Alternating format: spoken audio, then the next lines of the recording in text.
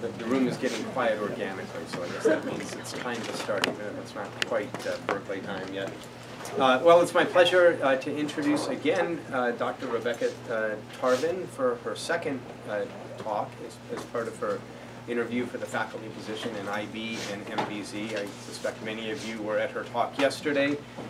She received her PhD from the University of Texas at Austin, working with David Canatella and Harold Zakin. And before that did her undergraduate work at Boston University. She's currently in a postdoc at UT Austin, and as she mentioned yesterday, will be starting a Miller Fellow position here, working jointly with Rasmus Nielsen and Noah Whiteman this summer. She's done a lot of beautiful work, as we heard yesterday, on the evolution of resistance to toxins in poison frogs, so how poison frogs don't poison themselves. But she's also done a lot of work on the diversification of frogs and color variation. I think that's probably what we'll hear about today. But one of the things I didn't mention yesterday about Becca that's really remarkable is the amount of field work that she's done. So I was looking at her CV, and I don't know exactly how many trips, but it looked like something like 8 or 9 different trips, largely to the neotropics. So she's done work in Ecuador, a lot of work in Ecuador and Colombia, but also some work in Central America and even in Africa. So she's we didn't hear about this yesterday. We mostly saw pictures of protein sequences and things, but she has done a lot of field work as well. So please join me in welcoming Rebecca again.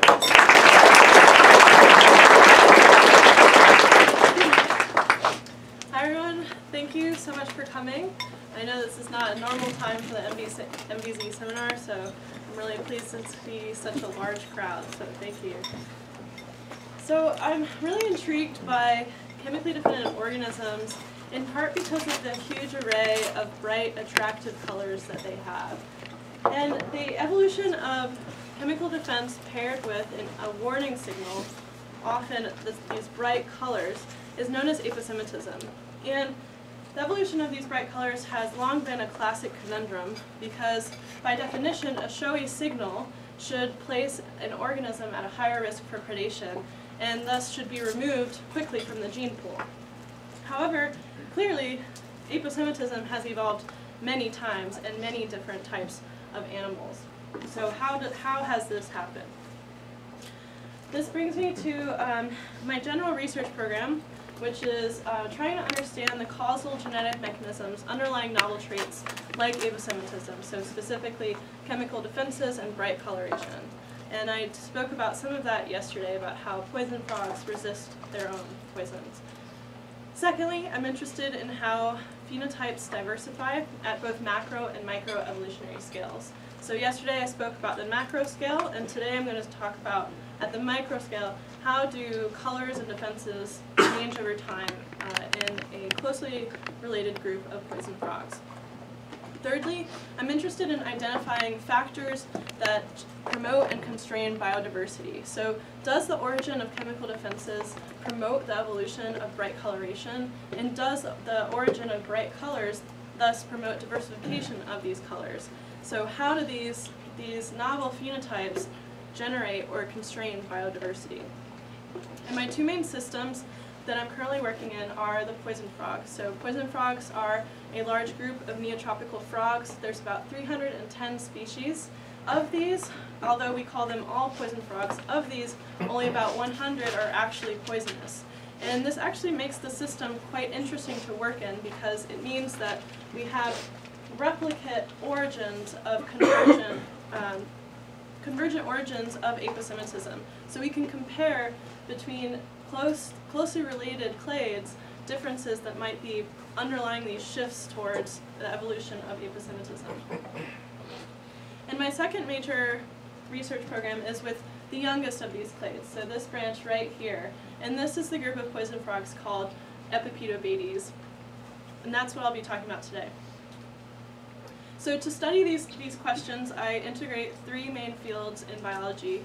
Firstly, phylogenomics. So I use these convergent evolutionary events of aposematism to study the genetics that underlie these, to identify the genetics underlying these shifts in phenotype.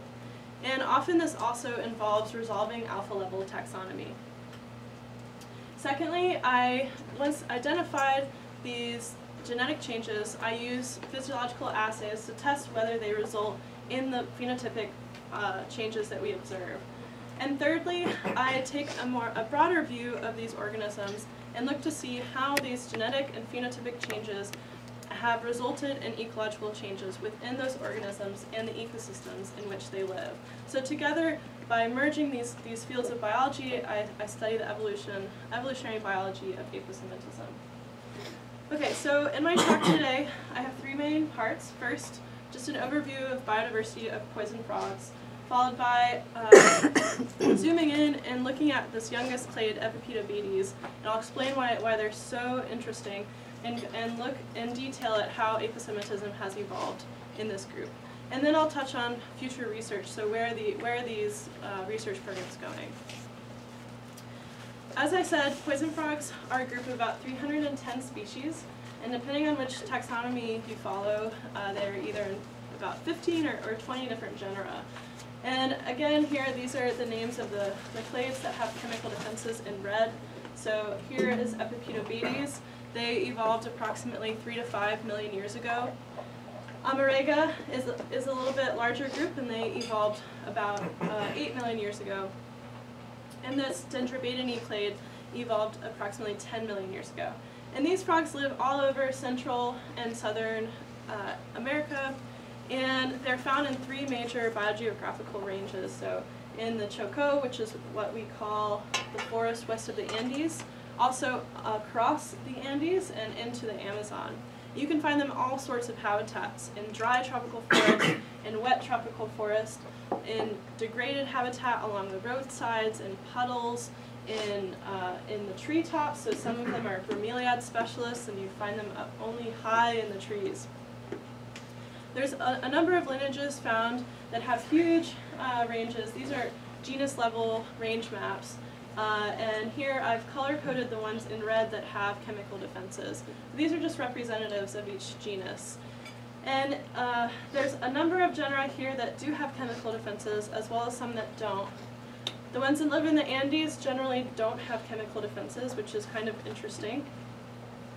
And most of the lineages that live within the Chocoan region, which is quite small in comparison to the Amazon, most of these have chemical defenses.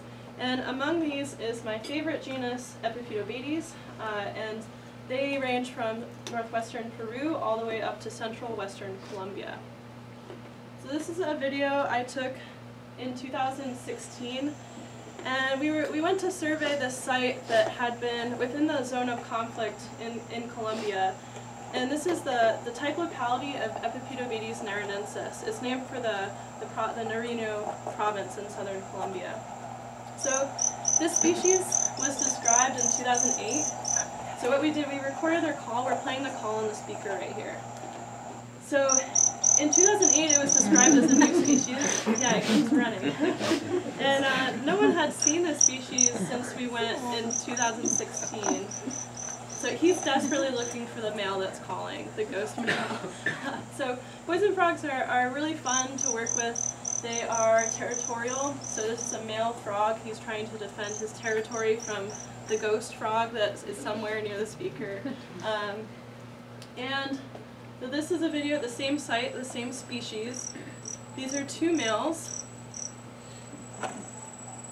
And they're in an intense battle. So this is a video, I only watched part of this battle. They were going at this for quite some time. You can imagine this is actually a very energetically costly behavior. But it's because they defend territories where they defend areas where tadpoles can develop, and potentially also chemical resources. I want you to notice right here, this one is a slightly different shade of green. So in poison frogs, color is expected to be under sexual selection, and there's evidence that brighter males tend to be more aggressive, that individuals respond to brighter males more aggressively, and that females are generally more attracted to brighter males. So these color signals, they're evolving not only under sexual selection, but also under natural selection, right? So we assume that they've evolved as a signal to show predators that they are chemically defended. So often when you see these frogs in the wild, the males will have cuts or healed scars on their legs, and it's not because they're physically hurting each other, it's because they're rolling around so intensively in the leaf litter, and they get cut up by the leaves there. Okay, so these are the three main clades of poison frogs that have chemical defenses. Epipedobates, again, this is the smallest, youngest clade, and my favorite clade. And Amarega is mid-size, it's also the second oldest, with 30 species. And Dendrobatinae, which has been the focus of most of these behavioral and evolutionary studies, has about 50 species. So what makes Epipedobates exciting? Well, first of all, it's a wonderful place to work in, and as Michael said, I've done a number of field trips down to these sites. And there's seven nominative species. I'm showing 6 here, and these 3 on the left, they all have broad ranges. So Boulangerie occurs from central western Colombia all the way down to northwestern Ecuador. Machalia occupies much of central western Ecuador lowlands, and Anthony occupies the southwestern part of Ecuador into northwestern Peru. So these species on the right, they all have these much smaller ranges that occur either within, for example here, Naranensis, those videos I just showed, phylogenetically, geographically, this species occurs within the wider Boulangerie range. As does Darwin-Wallacei, it occurs at slightly higher elevations, but still adjacent to the Boulangerie range. And tricolor is also allopatric at higher elevations compared to Machalia. So, and all of these have apparently changed their coloration.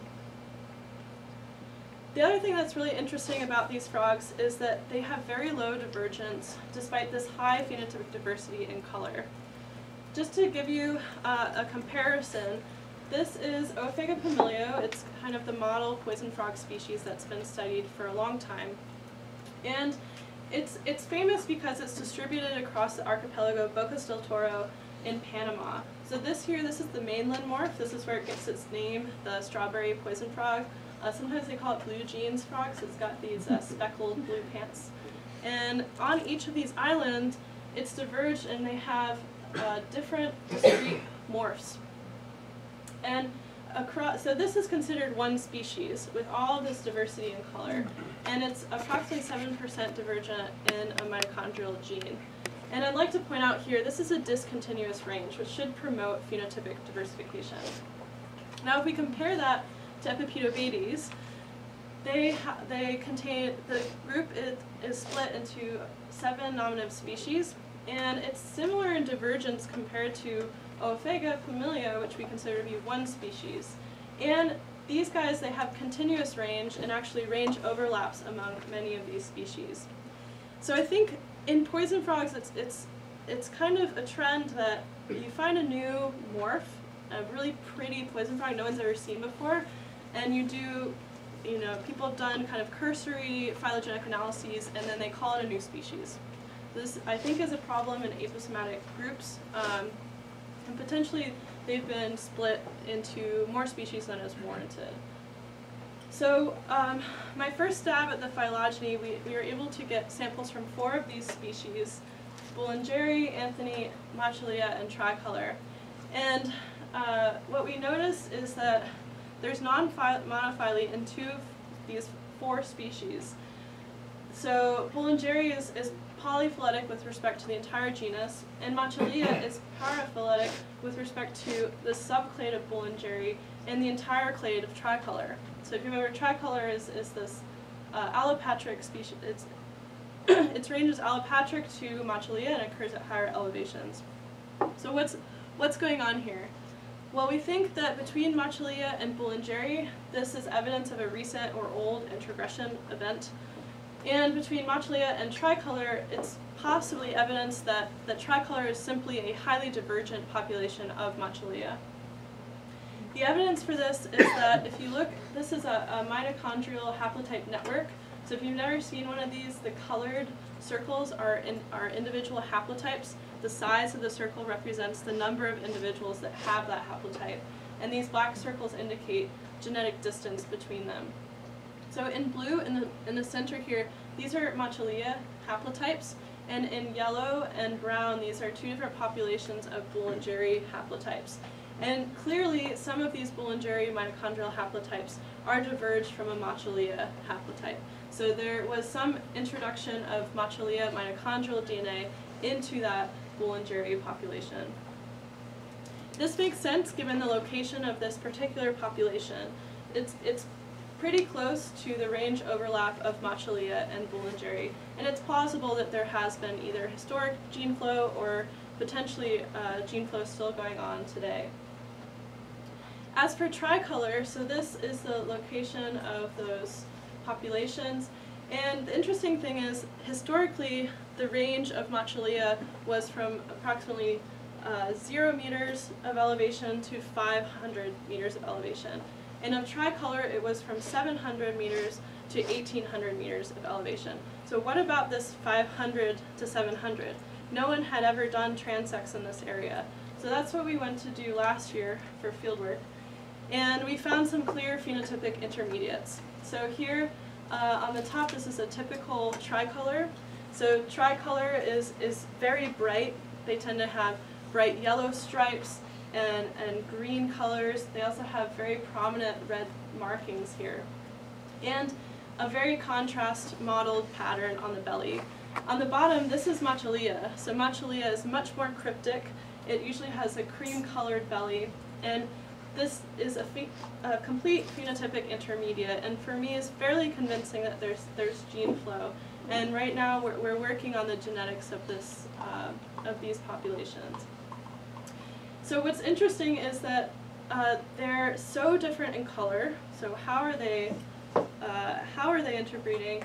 How are they recognizing each other? And also they're very different in size. So Machilia, they follow Bergman's rule, and up in the tricolor range, they tend to be on average about 5 millimeters larger than Machilia. So average size for Machilia is 15 millimeters, and for tricolor is 20. So that, you know, in relative sense, that's a huge difference in size.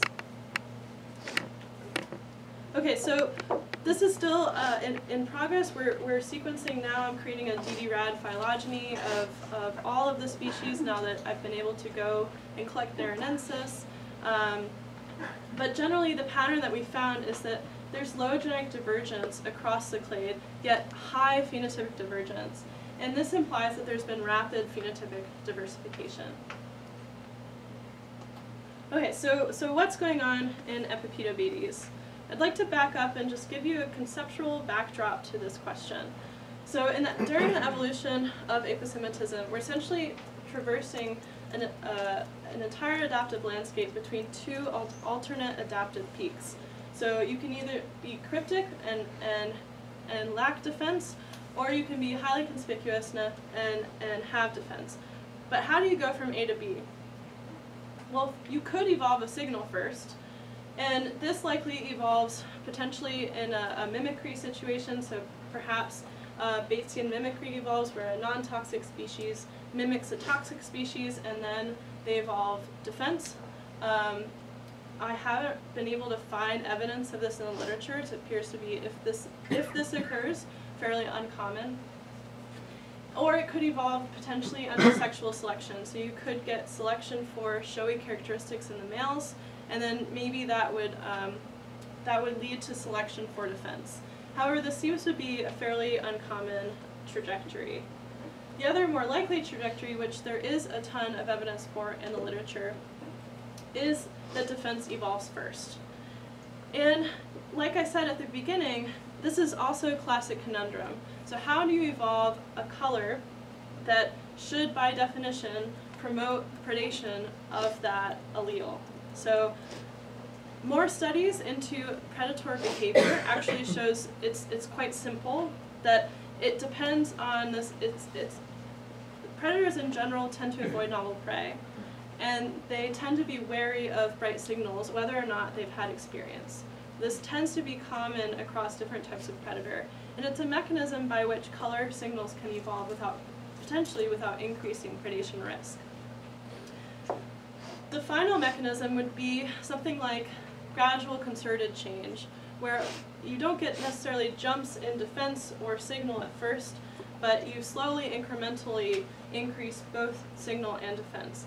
And a mechanism by which this could evolve is that predators, it's been shown that predators generalize during learning. So if there's a population that varies in color and defense signals, which is definitely the case, at least in Epipedobates, then predators that encounter, for example, a highly toxic individual with not necessarily a really bright signal might generalize to avoid something that's more colorful but less toxic. So this is a mechanism by which you could get intermediates evolving. So I'm interested in trying to piece together how this happens in natural populations. How do you go from one adaptive peak to the other? And that's what makes Epipedobates such a great system, because we do see a lot of continuous variation in both of these traits. So if we think about this in kind of a stepwise evolutionary sense, we know that poison frogs acquire their toxins from what they eat. They're unable to synthesize any of their toxins, and thus defense is dependent on their diet. And once an individual encounters toxins and potentially begins to use them for defense, there should be selection for resistance. And this is what I talked about at length yesterday, and I'll describe it again briefly in a moment. But essentially, you would expect that increasing exposure through toxins selects for increasing resistance, and that once an organism has some resistance, that should facilitate the evolution of higher defense, which then selects for high resistance, etc. So it's kind of this internal arms race. And once defense evolves, now the opportunity arises to evolve this signal. And together, defense and signal is aposematism. So this is kind of the framework I'm thinking in of how this complex phenotype might evolve. Okay, so what about diet and defense in Epipedobates? So we know that poison frogs acquire their chemical defenses from what they eat, which is primarily mites and ants. There have been alkaloids identified. Alkaloids are the chemicals that they use for defense. There have been alkaloids that have been identified from things like beetles and millipedes, but it appears that mites and ants are the most plentiful arthropods in the environment and also tend to be very common sources for these alkaloids. For a long time, we've kind of assumed, and there's some evidence that suggests that these origins of aposematism are associated with shifts in diet. However, there is kind of this limited understanding of what diet specialization is and what this means, because it depends on what's available in the environment. So I sorted through a lot of Epipedobates guts. These are photographs through a microscope of different gut contents representing kind of two extremes on this diet breath continuum. So on the left here, this is what a generalist might eat. So there's a weevil here. There's a fly, there's a beetle head, and on the right here, this is an individual that just ate mites, and it ate a ton of them. So these frogs are quite small. They're about 1.5 centimeters long, and sometimes you find 80 mites in one individual's gut. So clearly they are eating a ton of these arthropods. So this is data, this is a more up-to-date phylogeny based on the data we have now, and I've color-coded the tips by species. So this is the Boulangerie clades, which we're resolving the taxonomy now, and this is Machalia in blue, and Tricolor in green, and Anthony in yellow. And this grid here represents raw counts of arthropods in each prey category. And I've grouped together on the left counts of mites and ants, which are particularly the source of most of their chemical defenses. And you'll notice that they do appear to be eating mostly mites and ants. However, the measurement on the scale of generalized to specialized, where anything above 0.5 means that they're specialized on 2 of these categories. So I've put a dotted line here at 0.5. But you might notice there's really no obvious trend across the entire genus. It appears that diet is variable, individuals are variable. So if we look at this against alkaloid data, so these are the same exact individuals, and it's a measurement of quantity of alkaloids. So this is a relative measurement. And you might notice here that in general, Anthony appears to have slightly higher levels of defense than the other individuals. And maybe they're also eating more mites. And if we look at this, so this on the left, this is number of mites eaten, and on the right is alkaloid quantity. It appears that maybe there's a relationship between mites eaten and alkaloid defenses, but if there is, it's really a pattern that's driven by Anthony in particular. So if we add these traits onto the phylogeny, thinking about this evolutionary time frame, we've seen that all of these individuals that we sampled, all major clades have chemical defenses. So we can infer, because Silverstonia does not have does not have chemical defenses, that defense was present in the ancestor of Epipedobates.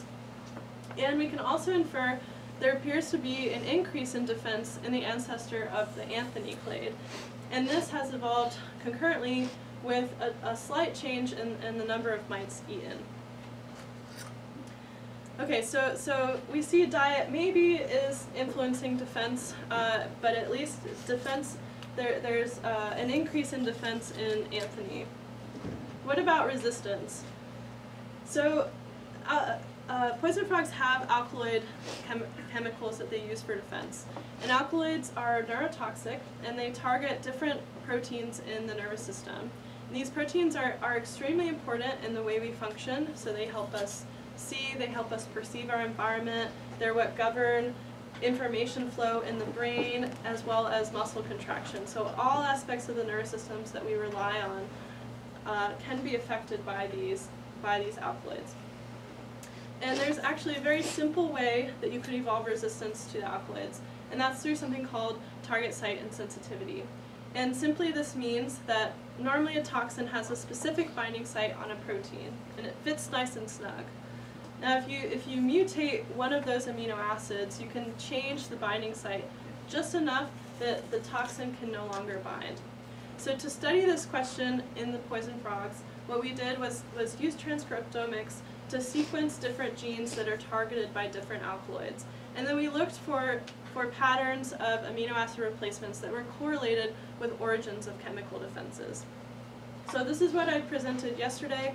But briefly, we found multiple genetic changes that were correlated with these origins of chemical defenses, and we used electrophysiology to determine that they do indeed provide resistance to epipetidine, which is one of the most toxic compounds that these frogs carry. Now what I want you to notice is that it evolved in the ancestor of Epipedobates, so all Epipedobates have this resistance. It appears to evolve at the same time that chemical defense did in this group.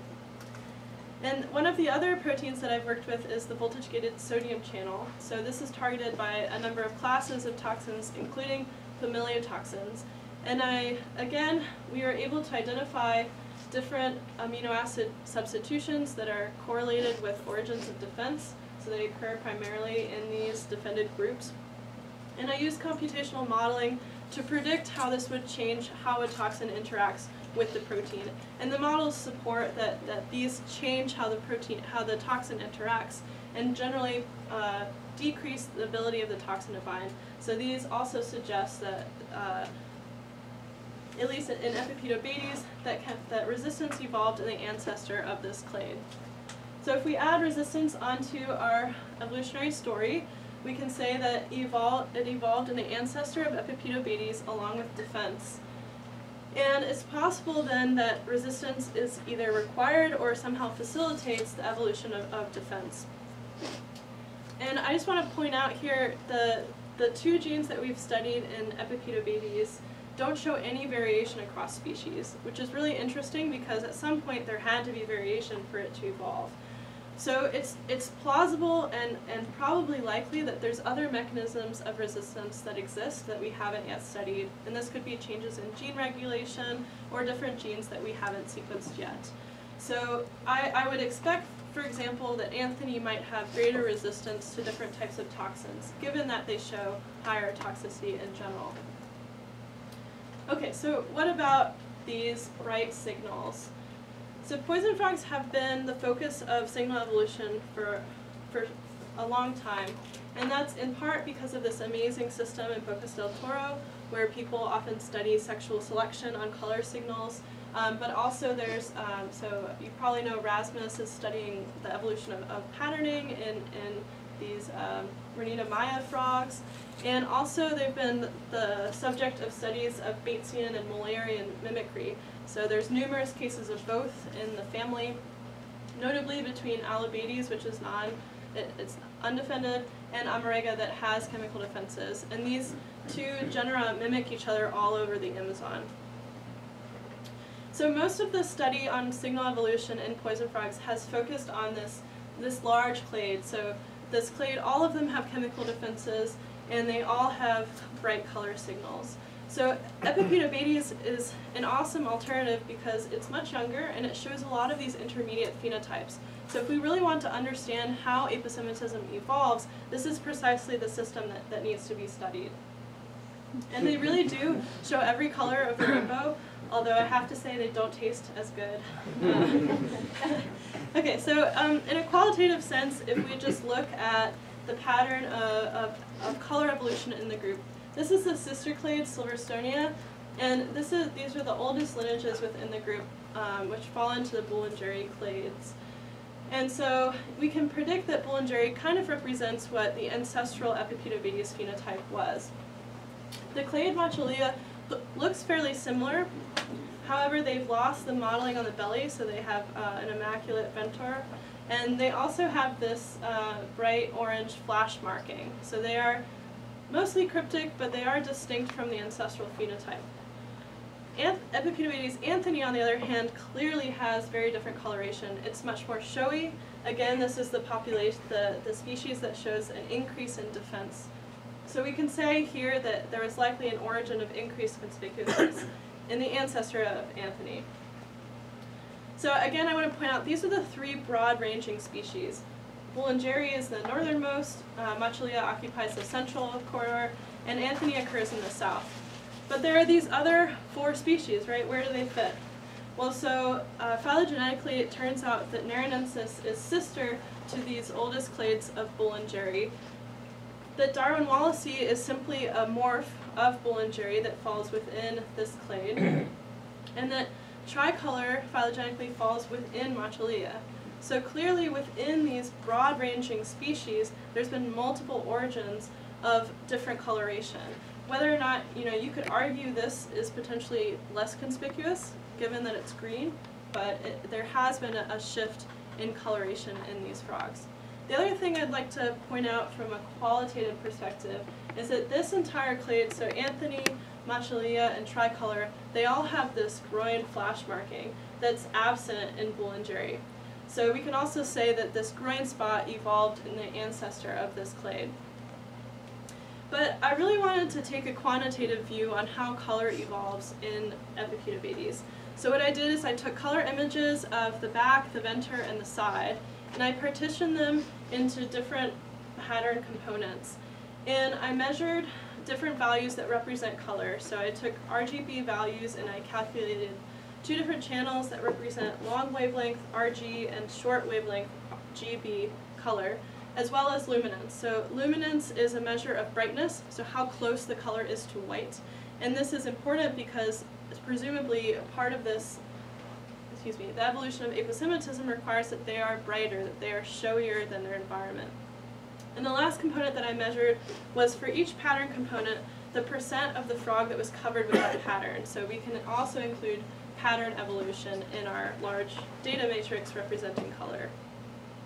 And in this project, I've been interested in answering a couple of questions. Firstly, do evolutionary rates of color differ among the species? So this could indicate shifts in color phenotype. Second, do they differ between sexes? So this would suggest, for example, that there's different types of selective regimes on males and females. Thirdly, do they differ among body regions? And my thinking behind this is that generally the dorsum of a frog is very, very obvious to bird predator, for example, and also very obvious to their conspecifics, while the venter may not be as displayed.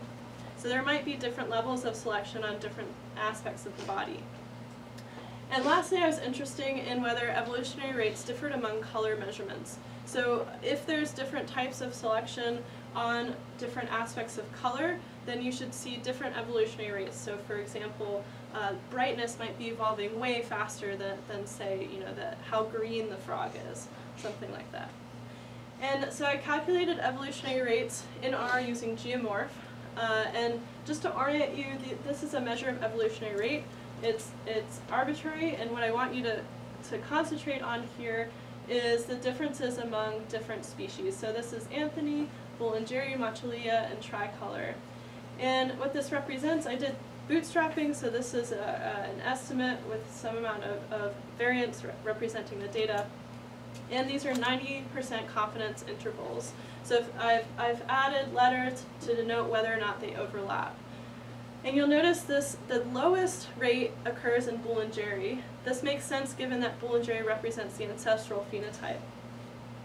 The second lowest is Machalia. So as I noted, Machalia looks like the ancestral phenotype, but it has a few key differences. The evolution of this warnings, this flash marking in the groin, and also the white venter. So it makes sense that it has this intermediate rate of color evolution.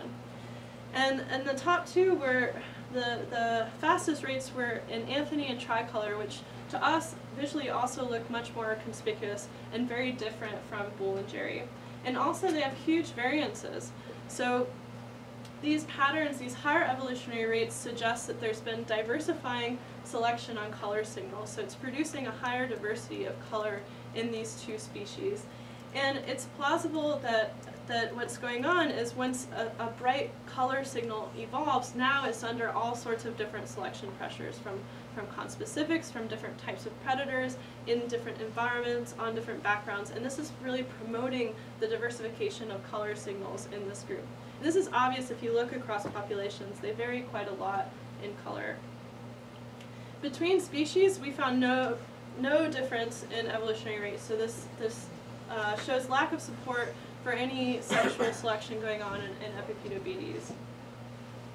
And then, so this is a slightly different representation of the data. So here, these are subsets of the same data using the same individuals, which meant we had to compare them statistically a little bit differently. But basically, this is a simulated, the upper confidence limit of a simulated data set with the same size. And in every case, our observed data overlapped with the simulated intervals. So we found no difference in how color evolves across body regions, and this was really against what I predicted. So it could be, for example, that the development of color pattern across the entire body is so correlated that if you induce a change in one aspect of color on the dorsum, it's going to result in a change on the venter, or something like that. But clearly they're not evolving at different rates. What was really interesting that came out of this project is that rates appear to differ among color measurements. And specifically, we found that the measurements of color channels, so red-green and green-blue, evolved much faster than measurements of luminance and percent area. And to show you what I mean by this is here on the left, these are color photographs of different species of Epipedobates. You'll notice, for example, if you focus on this dorsolateral stripe, that it's quite different in color across species. However, if you look at the luminance of this stripe across species, it's very, very similar. So we're seeing diversification of color, but not necessarily brightness. And this is not necessarily what I predicted, in part because we think that a lot of the predators of these frogs are visual. So the frogs are diurnal, and most of the studies that have looked at who's eating these frogs use clay models. And in the clay model experiments, they have identified birds to be a primary predator. But I think that these experiments bias results towards visual predators, and it may not necessarily show that snakes and crabs, which we also know to be major predators, are pulling the same weight. So I actually expected to see that luminance evolved quickly, but here our evidence suggests that the color is evolving faster than brightness. Sorry, and what I mean by luminance evolving more quickly is that, for example, crabs and spiders, they don't see color. So if a signal is aposematic to them, it would be bright, and what would be important is luminance, not color. So what have we learned from Epipedobates about these visual signals? Well, it appears that these bright color signals have evolved multiple times from within large ranging cryptic species. That these visual signals have evolved at similar rates across body regions, contrary to what I predicted, and that color is under more diverse or stronger selection than brightness. So if we put this all together onto the phylogeny of Epipedobates, we can say the ancestor alkaloid resistance evolved through these genetic changes in the target of the alkaloids that they have, and this evolved at the same time as defense. However, and then the reddish groin spot evolved in this subclade of Anthony, Machilia, and tricolor, and this preceded an increase in both defense and potentially a change in diet in the ancestor of Anthony. And there's been a number of instances of shifts in coloration. So if we think about this again with the conceptual backdrop, there are no Epipedobates that don't have defense. So we're starting a little bit further down on this defense scale, and all of them have resistance. So this suggests these two traits are necessary to have at once, and they're tightly correlated in an evolutionary sense. We've seen that these visual signals arise frequently from cryptic morphs, and often this is without a change in defense. So going up here to moderate signals appears to be easy. But what's really interesting is thinking about this large shift. So the one clade, Anthony, has both very high signals and very high levels of defense. And there appears to be no intermediates here. And what this suggests is that moderate conspicuousness readily evolves following origins of defense, but high conspicuousness can potentially only evolve if defense also increases. So we can say that signal can be almost predicted by defense. So the mechanism underlying shifts in signal is tightly correlated to changes in defense, whereas the change in defense is likely related to resistance and diet, so what they're eating and how much toxin they can resist, and this also goes hand in hand with mechanisms of sequestration, which we actually don't know much about. Okay, so the only thing I would add to this diagram is that there appears to be another interplay between defense and signal, where in order to make these huge shifts towards very conspicuous signals, there must also be a concurrent increase in defense. So where is this research going in the future? So as I said, I'm working on 600 million Illumina reads, trying to put together a DD-RAD phylogeny of this genus and revising the species that I think probably don't warrant species status. And I also, on all of these individuals, I have diet data, color data, and alkaloid skin data. So I think it'll give us even better insight into how these traits diversify. And I'm also interested, most recently, with these transects between very divergent morphs. And I'm interested in exactly what aspects of the environment promote these changes, and whether or not it's something within the organism, or potentially this elevational scale, or the predators. So potentially the predators can be distinct at these different environments.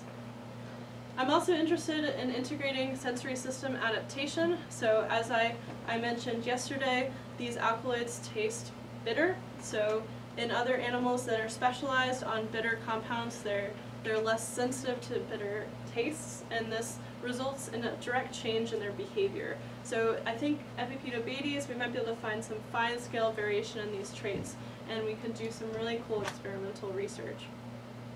I'm also interested in looking at the population genetics of hybridization. We found, I only presented one transect. We found a second transect where Machalia and Bolingeri are also interbreeding, and also I think Machalia and Anthony are likely interbreeding. So it really calls into question the systematics of this group, you know, and especially in contrast to Oophagopomilia, which we consider to be one species. So why are these considered to be separate? And I didn't add it here, but I've gotten a lot of questions about, you know, will I work on other frogs, and what other aspects of the system am I interested in? So going forward, I'm really interested in developing a framework of understanding of how chemical defenses have evolved. And this is something that has evolved a ton of times in lots of different amphibians. And I'm really interested in applying these ideas to amphibians all over the world. And I'd love to, going forward, work with diverse amphibians, and I think being at the MVZ would be just the perfect place to do it. The last thing I just want to mention that I think that outreach and education are very important. I've done a lot of outreach work.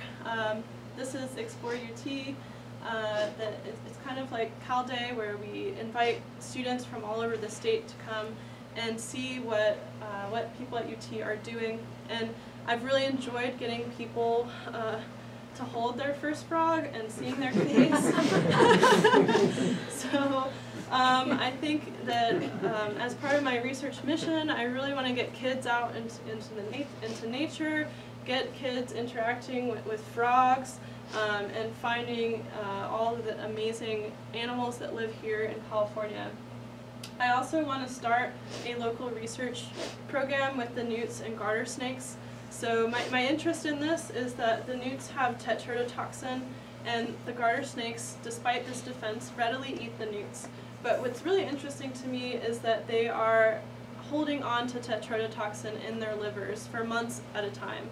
So they're resistant, yet they're not yet sequestering the toxins, but they appear to be in this intermediate zone where we could take snakes in to the lab and do some really cool physiology and try to get at the genetics and physiology underlying this intermediate stage between organisms that eat things that are toxic to organisms that acquire toxins from what they eat. And the last thing I want to point out is that I've been working in collaboration with a university in Ecuador for about 10 years now. So I'm interested in making this, connect this collaboration something more official, potentially with some sort of international exchange program. So Ecuador, for its size, is the most biodiverse country in the world. So it really offers amazing opportunities for fieldwork with really any kind of organism.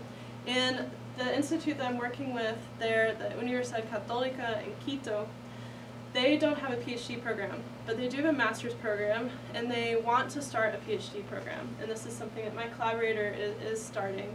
And I think it would be an awesome opportunity to be able to provide training for them in genomics and modern bioinformatics, and also send our students there to study their amazing biodiversity.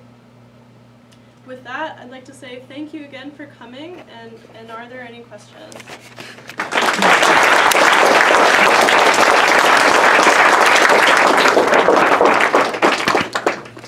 If somebody could hit the lights in the back, yeah.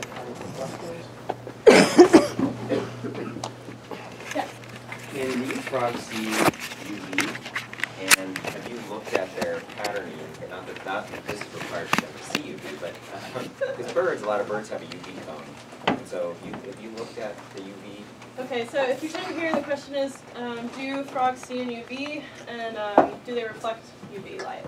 So the one study that has been done has shown that they don't reflect in UV, which is interesting. And we're sequencing the opsins. So the other project that I forgot to mention is we're sequencing about 150 genes across the entire family of poison frogs.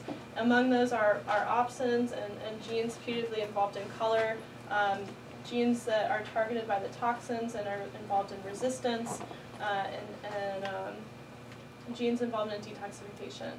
So as far as opsin goes, we have preliminary data that they've maybe lost their UV receptor. Yes. I have read about those experiments with the dendrobates and that they use clade models to test if the predators are attracted or avoid them. And has anyone done that with this particular genus to test the aposematism hypothesis and if the color really is a signal for defense? Sure. So the study that has been done it's a 2005 study by Kat Darst, and what she did was, and at the time actually, Epipedobates and Amarega were thought to be the same clade. So she did a comparison between, there's some Amarega species that aren't brightly colored, and I don't remember all the details, but she found essentially that color was related to predator deterrence. So these, and I think it's with Amarega. At the time they were called Epipedobates, but no one has done them with this subgroup, I don't think. Yeah. It would be worth doing. Yeah. Yes. So, one thing I just can't figure out here is you've got these frogs that are just kind of all over the place in terms of color, and then you've got heliconias that have got the same strategy where they're toxic to predators and they've all evolved to look the same. So why should it be different? Do you have an idea as to why do one versus the other? So why do they have a diversity of color signals? Yeah, I mean in heliconias they've evolved all to look the same, whereas here it seems that they're all evolving to look different. It's a really good question. I think part of it is that the light environments are really different. Maybe I don't know too much about the ecology of heliconias, but maybe in the sky, you know, the light is more constant than if you compare, say, a dry tropical rainforest and a wet tropical rainforest, or high elevation and low elevation. The preponderance of crabs versus bird predation. I mean, there's a ton of ideas of what's really driving this. I'm really intrigued, though, that the pattern we find that it's a wide-ranging cryptic clade, and from that clade in peripheral populations, it seems like these bright colors are evolving. So it could be predators are distinct, or the light environment, but we don't really have an answer. Yeah. You mentioned that there are predators of these frogs, including crabs and snakes and birds, and I'm wondering how that happens, and do the predators have resistance, and how much predation is there in these frogs? Sure. So the idea of why aposematism is a successful strategy is that you are released from predation. But clearly that's also not true. Right. Presumably they do experience lower levels of predation, or at least a lag in time before someone evolves resistance. So in the most toxic poison frogs, which are the Epipedobates group, they have batrachotoxin, which is extremely potent toxin. It's the most potent naturally occurring toxin on Earth. And if you look at the genetic basis of resistance to batrachotoxin, it involves amino acid substitutions in the voltage-gated sodium channel. And you see the exact change in their snake predators. So the snakes have evolved resistance. Now this is the case where it's an extremely potent toxin, so presumably selection for resistance is very high if you're going to eat it. For all of the other alkaloids they have, we tend to think that what's really deterring predation is the bitter taste. Oh, so they're not really that toxic. It's not necessarily going to kill their predators, but so it also depends on the size of the predator, right? So the smaller the predator is, the more toxic it's going to be to them. And if you test this on small arthropods like mosquitoes, they die. So, you know, it depends what predator you're talking about. It seems like also there's some interesting work looking at tetrodotoxin resistance in birds, where it appears that birds that don't eat tetrodotoxin are resistant. So, you know, a lot of these lineages have a long, complicated history with environmental toxins, and they could, by chance, have a low level or cross tolerance to some of these if they're eating enough quantity for it really matter. Yeah. Is there seasonal variation in the toxicity of frogs, and if you were to bring them into the lab and eliminate their mite and ant ingestion, would they lose their toxicity? Yes. So any poison frog in captivity is going to be non-toxic. So if you take one directly from the wild, it will slowly lose its toxins. They've shown that it can last up to 8 years. So they can hold on to them for a while. And the bigger they are, the more they have, so they'll keep it longer. And what was your other question? Oh, they change over time. So there's an amazing study that chronicled 30 years of alkaloid data in one species, in Epipedobates, and it definitely shows that these alkaloid defenses change a lot over time. And that depends directly on the arthropod assemblages. So if you change the arthropods, you change the alkaloids. This occurs along the age of the frogs or the habitats they're in. It's the definition of aposematism in this group is that it's just like so variable. Yeah. So you mentioned that you're skeptical about some of the species within the group, and so you're collecting this rat seed data, and you want to sort of evaluate that. I'm just wondering how you're going to decide species limits in this group using those data. Oh my gosh. At this point, I don't have a straightforward answer. In part because, they appear to be interbreeding between genetically distinct clades. And the phylogeny I'm building right now is not including those intermediate populations, but at some point we're going to put all of it together and see what kind of weird network it creates. It's not going to be straightforward at all, and some of it's going to be arbitrary because it depends on your definition of a species, and it's going to be a tough project, but it'll be interesting. Just sort of a follow-up, is there mating isolation based on color? So in Epipedobates, there's a study showing that there's one island where on either side of the island there's 2 different morphs, and in the middle there's kind of intermediates. But if you take the extreme populations and then you put them in Y-maze choice experiments, I believe it's the females that prefer their own morph. But it's yellow and green. It's something like the yellow prefer to mate with yellow, and then green prefers to mate, green prefers either. It has no preference. So that's the only real evidence we have that they might prefer a specific morph. None of that has been done with Epipedobates. We're just getting started, and that's where I think having a lab colony could be really fun. Do the calls differ between the species? The calls are different. Actually, I have a slide on this. Just to orient you, this is a non-metric dimensional scaling of call parameters, and these in the colors are Epipedobates species.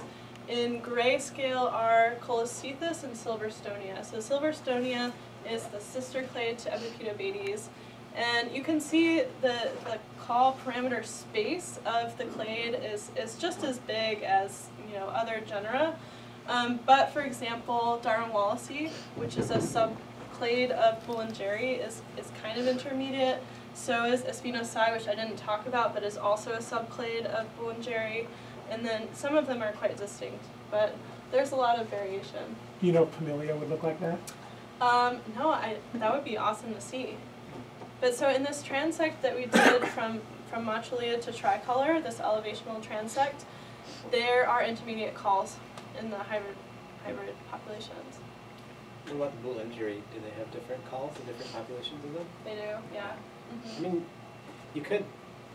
you could just call them cryptic convergent species. They could be just, you could be a splitter, I think. It might make more sense. It might be a lot easier, actually. They might correspond to the habitat and environmental gradients in a real yeah, I mean, I think this is just a problem inherent with aposematic groups. It's just like so, you want to call them different species, but yeah. Sorry, I'm looking for one. No way to, you can't really justify Boulangeri being called one thing. Oh no, we're definitely gonna have to split Yeah. Bulgari. It's whether or not, for example, tricolor. Yeah. If we put tricolor in with Mochilia, that's definitely, phylogenetically, that's definitely the case. But this is one locus, right? Yes, so yeah, hopefully with DD-RAD data we have much better resolution. Jim's itching to say something. Well, I'm just thinking, I mean, who cares what the tricolors of different species or not? The more interesting question is the divergence in that color in the face of gene flow, because it evolved from the thing that's down slope. Yeah. And so that's where I would, I mean, if I was studying this system, and I tried to with Andean mice years ago, but didn't have the techniques now. Yeah. But if I was studying the system, that's the question I'd be asking. Not species bound. Well, Who you cares? Bingo.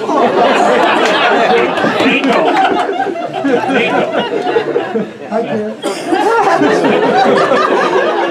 Speak freely.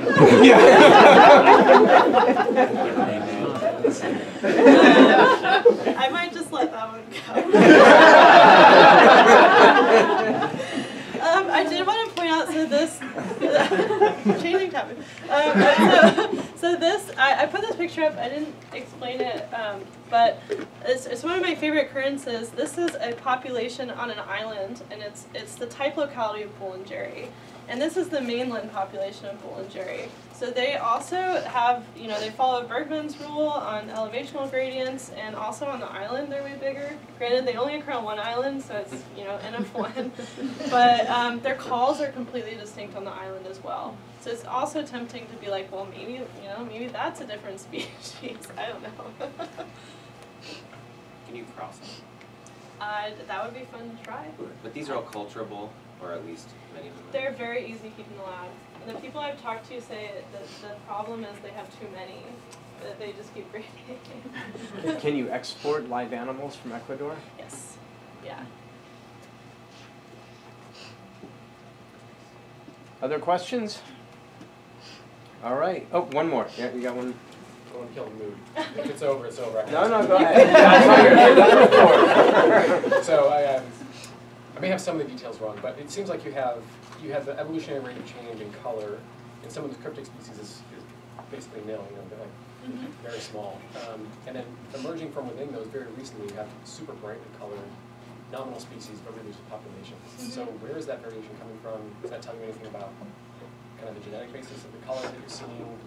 Yeah, where's that variation coming from? What's the genetic basis of the variation? Yeah, and from a fairly homogeneous species in general, where do you get these wildly differently colored populations? Well, so, I mean, given that they tend to be peripheral populations, it could be drift, it could be change in environment where there's actually strong selection for color signals, given that they do have this underlying level of defense.